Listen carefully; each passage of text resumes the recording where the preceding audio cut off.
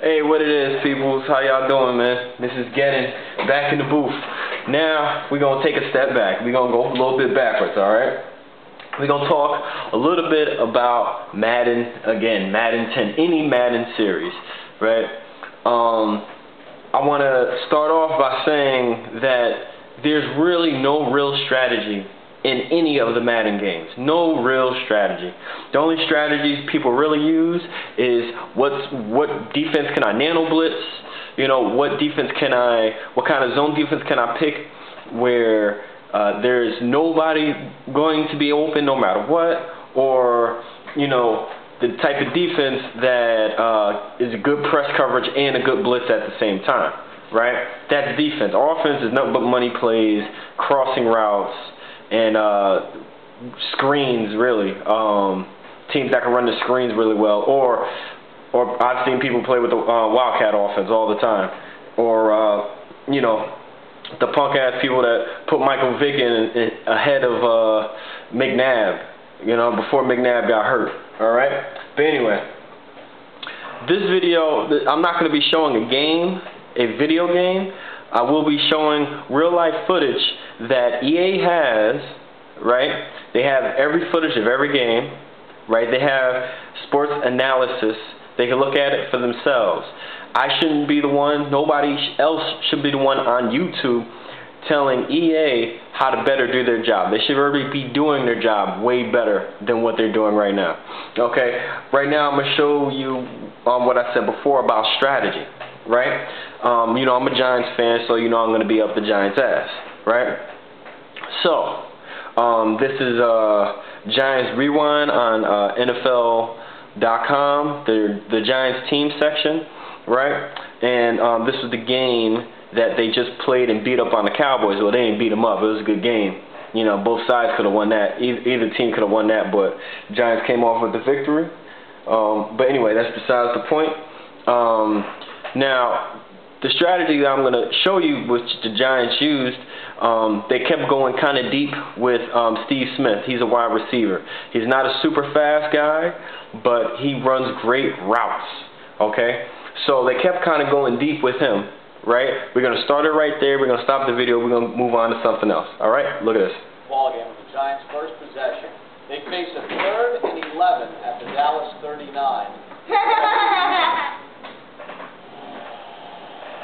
Takes the snap and drops back. Steps up, has time, throws one down the right side. He's got Smith wide open at the 15 and not get him out. Okay, you see that? That was at least a 20-yard pass. So that's considered a mid-level, almost deep pass. 20-yard pass. It was 3rd and 11. They went deep. Okay? 3rd and 11. They went deep. Remember that, because that's what's going to be really important in my video. Okay? Here, let me skip forward to a little bit past. Let's see. Go back a little bit. This, I believe, I'll be showing you another video of Steve Smith getting a little deeper in the coverage. Look. Big play. Eli is getting good protection. He was moving around just a little bit, but he got protection. Saw Smith. Smith ran a great route, made a good catch. All right. See? Another deep pass that Eli Manning threw, right? Another deep pass on 3rd down that Eli Manning threw. All right, let's check this out. Let's go to 7:35. Okay, this is good enough. Look. Romo when he's down in the red zone. All right, so the Giants get the ball back. Now, they don't score in their next possession, but a harbinger of things to come. Because oh, okay. Now, remember, they've been thrown deep to Steve Smith. Eli Manning's been throwing deep to Steve Smith. Okay? Now, what would any defense do if they keep getting beat deep? Right? They would back off on coverage on the wide receivers, correct? That's what any defense should do if they keep getting beat deep. If they keep on putting press coverage and getting beat deep, that's just a horrible coach. But look what happens when they start to back off coverage. Cunningham has 2 catches for a total of 29 yards back-to-back. At that point, are they identifying the fact that, hey, we got some mismatches here that we're going to be able to exploit?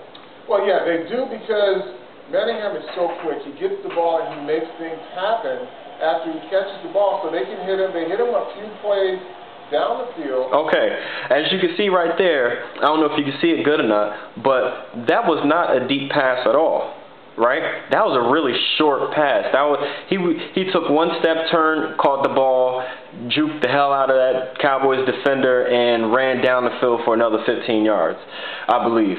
So the strategies what has been implemented so far: going deep to Smith, you back off on coverage. I'm going to pass the ball short to Mario Manningham. Okay, now let's see what happens at 9:40.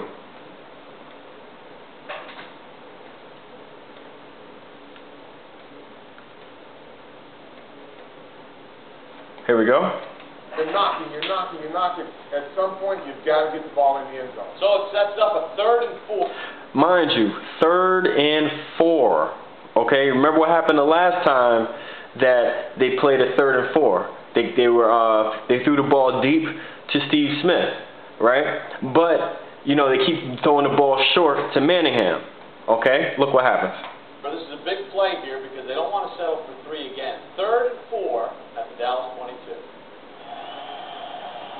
Blitzes on, back to throw. Lobs one right to the sideline. Sliding catch and dropped by Smith. And call. And Manningham, then he caught it again. Okay, they threw a bomb, not a bomb, but like at least a 20-yard, 25-yard pass to Manningham. At least 25 yards. And that, you know, that's mid-level deep pass. Why? Because he's a really quick wide receiver, right? And they decided to play him close because the Cowboys were getting gashed, okay, defensively by playing off of him, and Manning would just throw it to him short, right? So that's what you call strategy. In Madden, there is none of that. Imagine, now you would get that, right? But you would get that if EA decided ever to add real adaptive AI. And the fact that you could just move your D-backs back in coverage or forward in coverage, or vice versa, whatever you want to call it, right? Madden's AI, right, is obsolete. Is no need for it anymore. The AI needs to be done way better. They need to add a brand new AI, brand new. You know, 2K AI has been way better than Madden, still better. You play 2K5. 2K4, right? Even 2K3, the AI is way better than Madden. That's preposterous. That's wrong. You know? Now that's EA not putting any kind of money into their product, right? So, like I said before, they have all of this footage. They could look at it like I could look at it. You know, they could do exactly all that type of stuff, and yet they do not have any kind of game planning. They don't have any kind of coaching. Statistics in the game. They don't have any of that stuff that makes football a chess match. Right now, Madden is nothing but money plays and defensive glitches. Okay, that's all it is. There's no strategy in Madden. I wait until the day they actually put strategy in Madden. Alright, peace. I'm out. That's all I got to say. Sorry if I made the video a little too long. I'm out. Get it.